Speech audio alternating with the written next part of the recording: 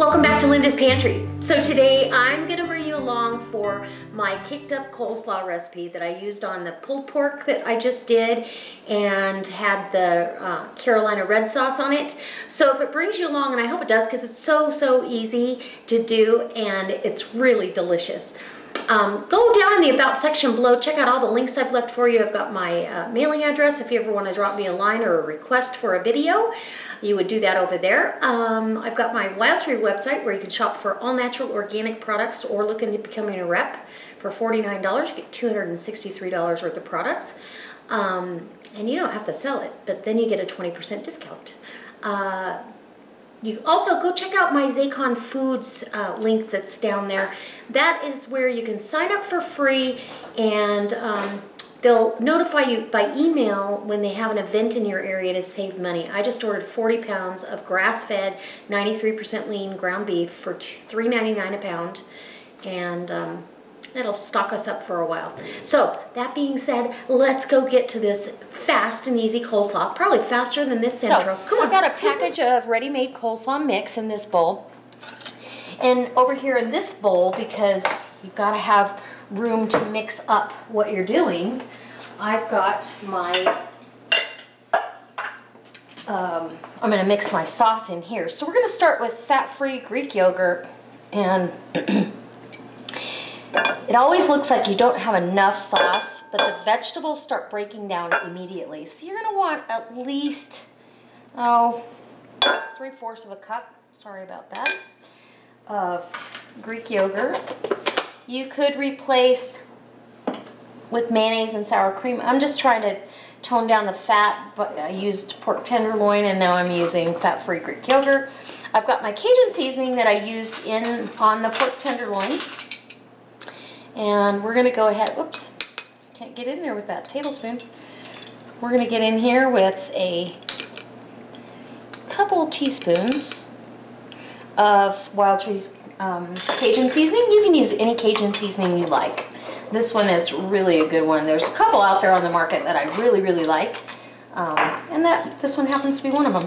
And then I want a 1/4 teaspoon of black pepper, some salt,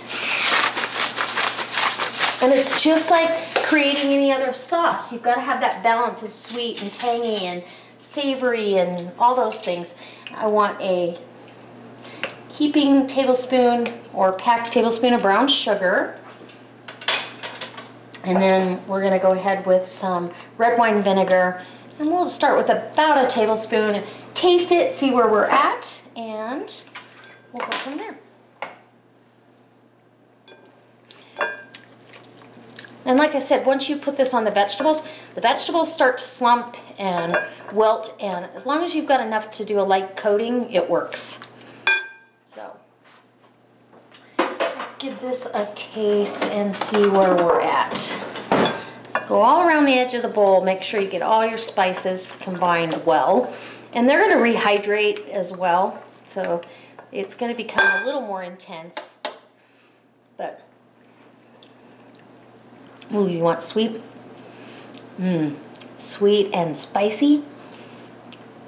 I think we need a little bit more salt.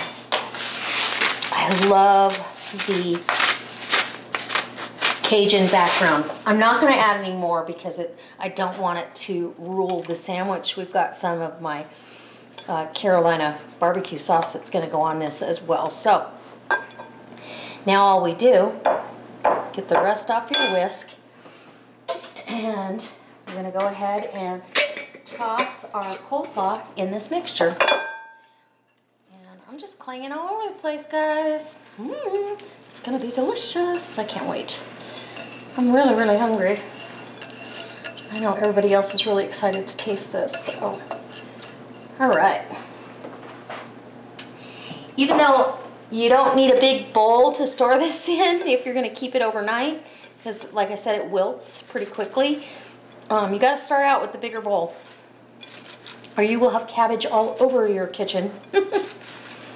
So I just start mixing until I get some of this coated, and I'll bring you back when it's all coated and we're ready to make a sandwich. Or do a taste test for you, actually. Give you a taste test. and move on my way. And here we go. Go right in. Whoa. Wow.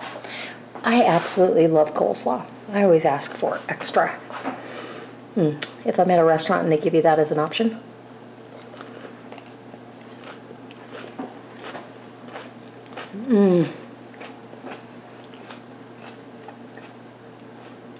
Oh, it's sweet, it's spicy, tangy.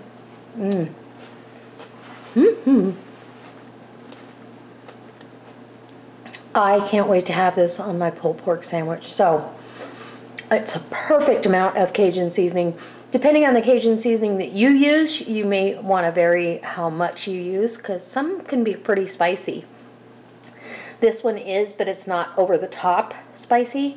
So if you've got a kind of a mild Cajun seasoning, either use more or add a little bit of cayenne pepper or something to it. But guys, I hope this inspires you to maybe step outside the box you might be in and make some Cajun coleslaw, because this is delicious and I think everyone's going to love it, and it just puts a different spin on it. So if you like this video, give me a thumbs up. If you really like it, go ahead and share it on your Facebook page and let somebody else try it. And as always, guys, if you're not a subscriber, please hit subscribe. Come along for the ride, and I'll see you next time. All right, guys. God bless.